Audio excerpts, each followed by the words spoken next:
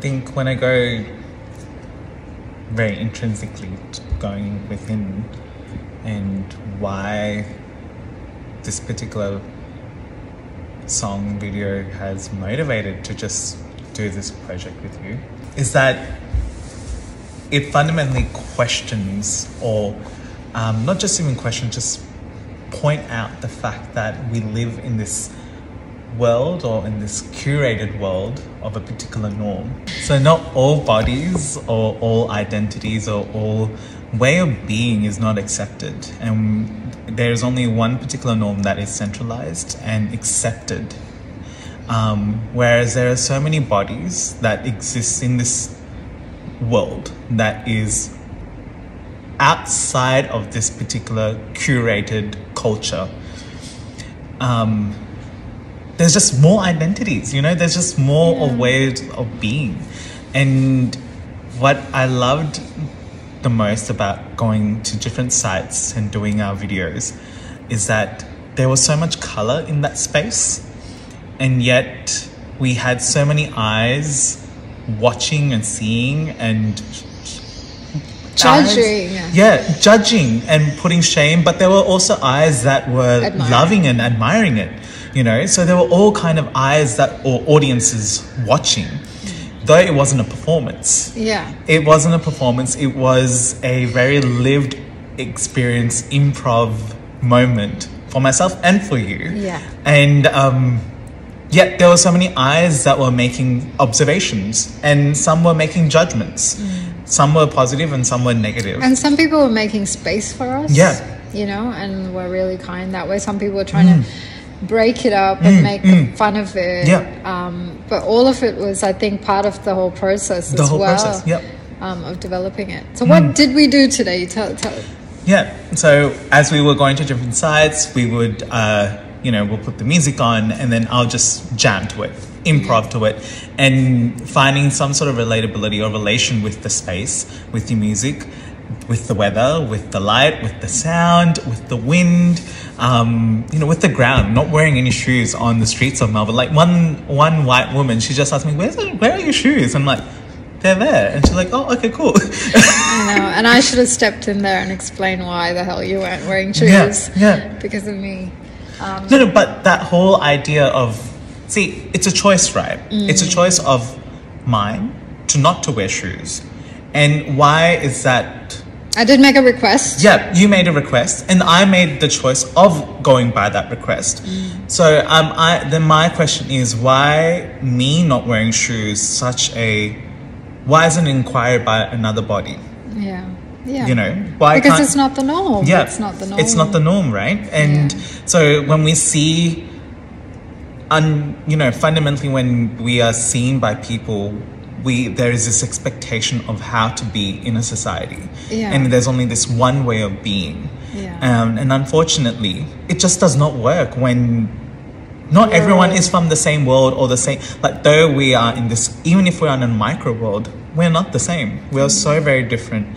And I guess the uglies is what is so beautiful. The imperfection is so beautiful, you know, that there's so much of imperfection that should be celebrated. And I guess even for myself, when being present in a very public space, I was very conscious of myself, and I started to become very performative and very choreographed rather than being improv, because wait, I'm having eyes on me, so I need to dance properly. And now I was being part of a codified practice like Bharatanatyam, learning from a strict teacher and being told that you have to be perfect. And if you made one mistake, you are literally abused. That idea of perfection has been drilled from as young as a child. And now to switch that mind off and then to always check with you that, is it okay? Was it okay? I know. But I had to literally tell you 1,000 times I'm gonna smash you if you ask me that question again. Absolutely. Like the whole purpose of improvisation is just go with the flow, go with the moment, go with, you know. But isn't it hard? Isn't it hard for us to even accept ourselves in something that we have been taught for so long and just perform it like we're breathing? Because we know it, like it's in us, but to actually do it in front of people who don't understand it for some reason, it's like going through a bunch of cobwebs, and you know, there's so much we need to break down around us before we become comfortable in that space to just be and do our dance. It's so crazy that we have to go through all that, but that is what we do. And yeah, so today I'm just going to turn quickly. Today we did a video for the song called Uglies by Vaibhav Jagannath, and I will be sharing that piece, but he did it in celebration of intersectionality, which is something I guess me and you know, Sriram have experienced in our lives for such a long time, being both Sri Lankan, coming from you know, the effects of genocide, living through that, me being a female, and it's been quite interesting ride to accept our beings in a Western country. I won't go into the Eastern country because we didn't grow up there. We grew up in Australia. I grew up in Perth, and Sriram grew up in Melbourne. So yeah, but we did a video today, and it was exploring this idea of intersectionality to us, and also exploring the idea of this uglies. For me, I think the song was about pointing out the perception that society has on individuals who don't conform to societal norms, I suppose. I think that was it. And for me also, this was a bit of a social experiment, because we literally went out there. I love doing spontaneous, in the moment improvisation pieces with artists, because I really feel like throwing artists in the deep end brings out the best in them. What do you think? Absolutely. No, absolutely. Like with improvisation, like the practice for me is that, how do I get out of my mind and into just the body? You know, how, like that investigation of thinking through the body without the active brain. Yeah, you know? Judging yourself. Judging yourself. We're judging ourselves based on what other people are judging us by. And when I throw you in a space which is like, you know, so alien to our practice, how does that affect you? You know, it's not your comfort zone, where, you know, all the aunties and uncles and children know what you're doing. Absolutely. And I guess, like, if we can also say, like, though we don't have the contemporary sense of improvisation in our practice, we do have the concept of Manodharma. But in South Asian diaspora community, or within the dance classes that happen, we're never taught Manodharma. Yeah, tell me more about Manodharma. The Manodharma, like, so usually Manodharma is typically done within the Varnam. And like, how do we take the idea of the Sahityam, of the Pallavi or the Anapallavi, and build up upon it to bring about. And usually a Sanchari is told to be a story. And because nowadays the Varnams take a very mythological sensibility, it's become a story time. But when we see hereditary artists and traditional choreographies of a Mohamana Varnam, there's no story or mythological story done as a Sanchari. Right. It's an improvisation of the dancer falling in love or lust, or just proclaiming their desire for the Nayaka. And just building on upon that, how that the body in itself has so much desire. For a Mohamana Varnam. So, and even Padams. And Padams. With that, right? Absolutely. Padams, I've heard Nirtya Pillai say that she gets on stage and just improvises. And just improvises. That's so beautiful. You know, in that moment. You dance. You literally dance at that point. Right? Like, to the point where I actually don't rehearse. The only part of a Varnam that I rehearse is the Jatis and the Swarams. But when it comes to the Sahityam part of it, I never rehearse it. Beautiful. It's on that spot what I feel, because you're reacting. That's what mano dharmam is. It's like, what is your manas, your heart, saying at that moment in relation to the song, in relation to the adrenaline that you're feeling in that space, in the performative space, in front of eyes. Because you need to be very, well, if you're very concerned of what that person is going to say, you'll curate it in a way where it's sensible. Yes, exactly. Or if you don't care what other people are going to say and just want to proclaim your own desire. So today was for me a two-way experiment. One was the dancer itself, themselves, you know, and how they are reacting to the moment and the environment around them and the people around them.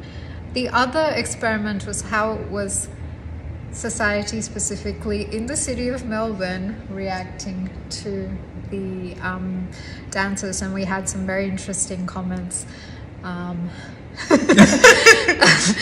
Would you like to? There was mostly middle-aged Caucasian men. It was quite interesting. It was quite interesting, specifically that demographic, right? It was just a repeat of that. Even majority of the eyes that were passed by were, you know, let's be even specific, right? Cisgendered, heteronormative, Caucasian men. Middle-aged men. Middle-aged. Because I feel like there's a lot more, I guess, in the younger generation, there's a lot more acceptance, whereas in the past, that hasn't been the case. And they were saying things like, Bollywood, a bit of Bollywood, because that's all we do, right?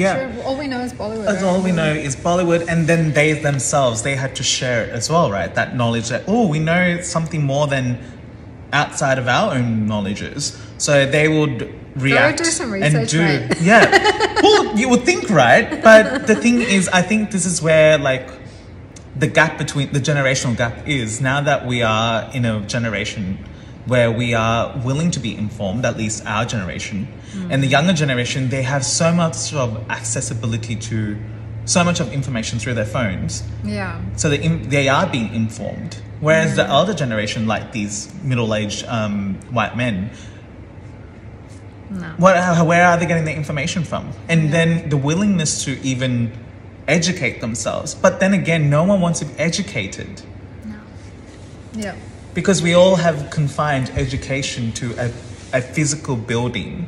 And we're only being taught 2 + 2 or ABC. That is what education is, apparently. But really, is it? When we are living in a very intangible society, education should be an everyday thing that's happening every single day, because we are coming in contact with so many people outside of our own bodies and outside of our own frameworks and experiences. I think that's so key, but that's not taught anywhere. No, anywhere. Not even in our dance classes is this taught. And I think it should be. It should be taught. It should be like taught, or actually informed. Allowed for. Expected. Allowed for the fact that your knowledge needs to be fluid. Yes. Fluid. Why is it and always ever changing? And that's again with the whole real challenge. Sorry guys. With the whole real challenge, as well as you know, doing these experimental pieces, it's to kind of break those structures and rules. Obviously, we want to document what we're doing, so we will definitely, you know, talk about how this composition was and what we put together. But other than that, we are also trying to break away from this idea of you have to conform to certain structures and norms and all that sort of stuff, and only then can you embody this dance? Does that make sense? Yeah, it does, absolutely. That's it for me. But yeah, tell me about the composition that, you know, we mixed a couple of types of things. So yeah, do you want to talk about the music for starters? What did that involve? I find the way that Vaibhav has composed, curated the song itself, there's just so much of intersectionality in it. Like, you know, they have so many of to that originates from South India, in particular in if we want to like if you want to be very specific with Tamil influences, and then the language is English, but yet there's Tamil in it interspersed, and the accent as well. You can see that South Asian. Because South Asia, we have an English as well. And we got to accept that. Like, you know, there is an English that is outside of Australia or the Western West. Countries. Yes, correct. There is an English, right? 100%.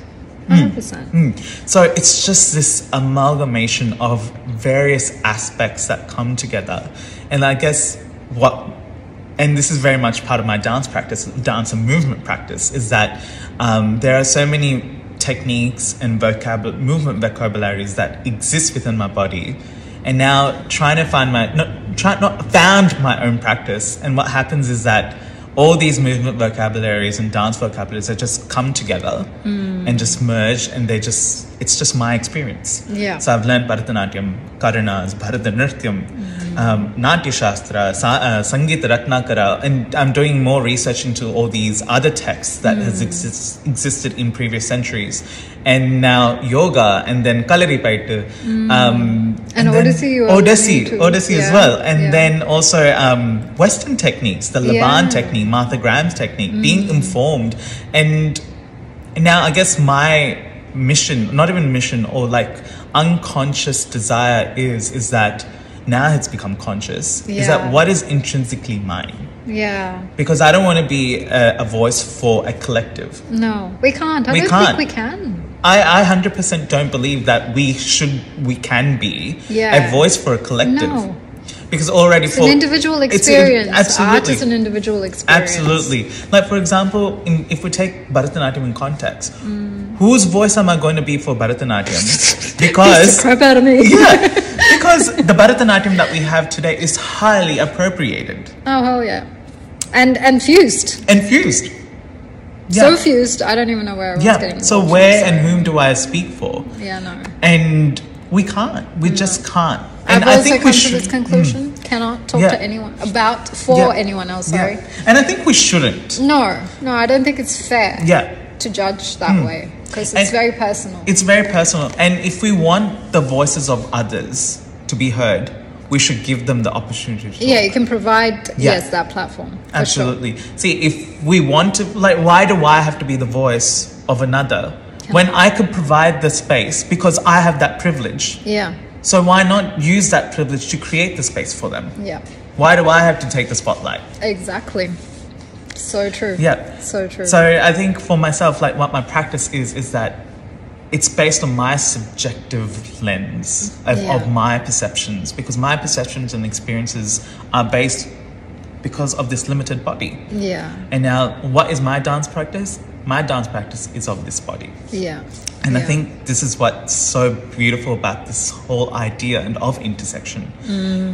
Because being a child of two migrants in a country or in a land that has been proclaimed to be something but really isn't, but the land of the indigenous people. So there's another layer added to that. And I refuse to call myself Australian. And I refuse to call myself Sri Lankan as well. So there's just all these definite intersections. So much. And also in terms of how you applied all of this to today, today's experiment. Tell me a little bit about that. Okay, so the music itself, I think it had element of R&B, element of hip-hop, if I may, element of cinema, South Asian Tamil cinema specifically. But also, could we also acknowledge the fact that Carnatic, but also the Tamil cinema, it is influenced by folklore, folk beats, folk beats, the kuttu beat, which is I love the kuttu beat. But so how did you feel dancing to this amalgamation of I guess end of the day, I find I have to remind myself all these influences are codified practices. Yeah.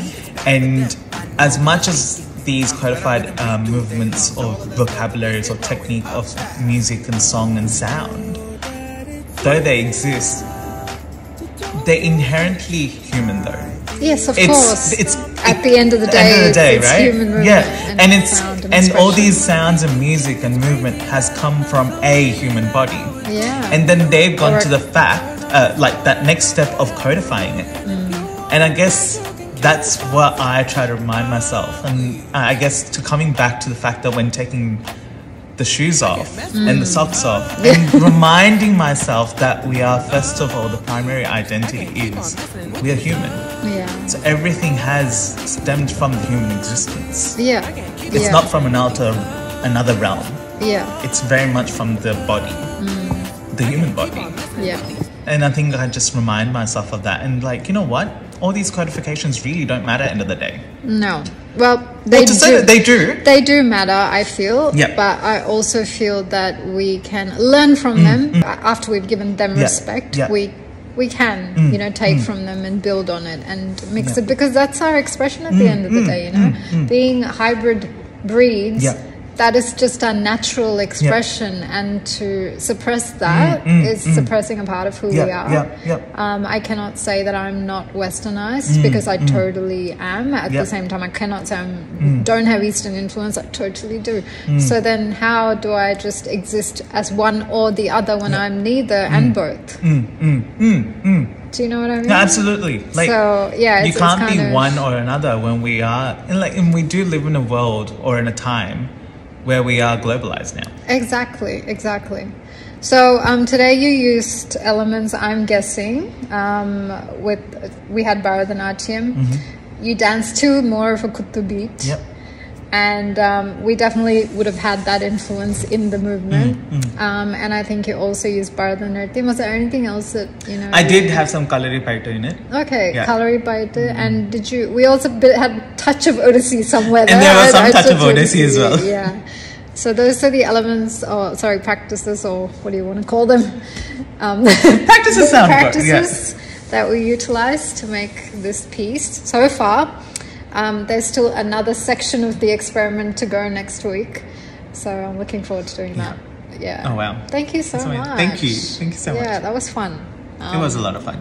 And it was also triggering. And it was good to I think it's I want to channelize that trigger in a positive sense, so that it reminds me of what I'm doing and why I'm doing it. Yeah, because I think like we were getting a bit tired of like, you know, going to different places and doing stuff, and then it's funny when these people started judging us and what we were doing and calling out names and whatnot, you know, just doing funny things and imitating us and stuff. Especially Sri Ram, who I think is very brave to have continued to dance, although this was happening. That shows strength in your art and you know, conviction in what you do, which is admirable. So thank you. Thank you.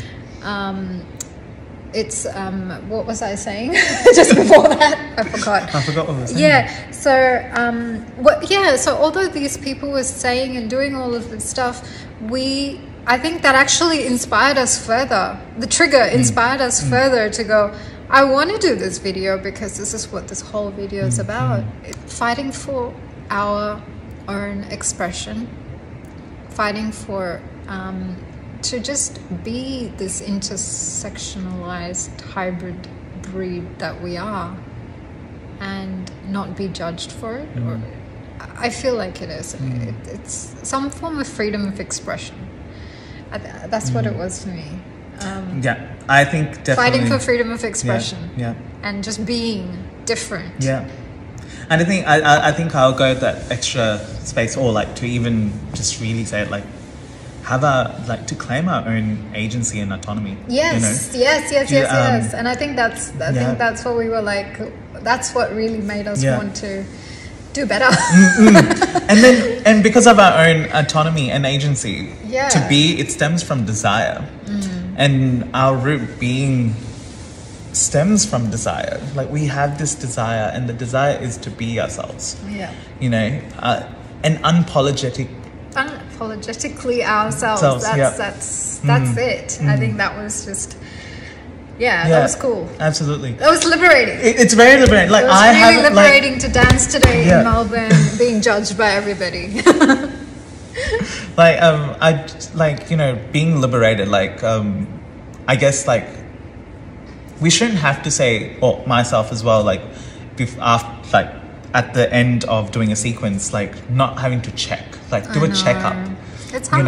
It's very hard because end of the day, we are doing it to an audience that is the phone, who are going to perceive our art expression through the phone. So how do that thought? It's always there. It's always there. But how do we take that thought out and just be ourselves? Yeah. How do we really, truly be liberated is another quest, and maybe another work or a project that we can explore. Well, definitely through my research I'm doing. Yeah. Amazing. High five. Good work. Thanks so much. Thank you. And more soon.